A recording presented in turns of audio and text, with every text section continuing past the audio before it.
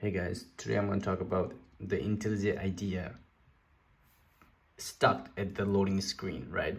It won't move past or forward this, and it's stuck there for a long time. And the obvious solution that I have is to restart my computer, and it's very much a hassle to restart your computer all the time.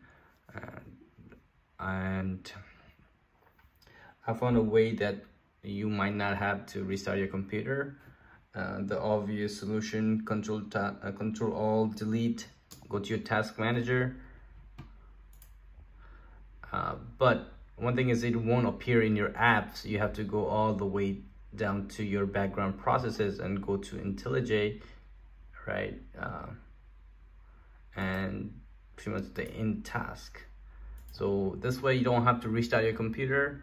Now try to open it one more time and hope it works this time. And okay, so it opened in my another monitor. So yeah, second time it always opens. I don't know why it did not open the first time. So yeah guys, I hope this helps. I don't know what the real issue is, but it's a matter of a little bit more convenience to restart your computer. Thank you guys, and if you know the solution for this issue, put it in the comment. Thank you.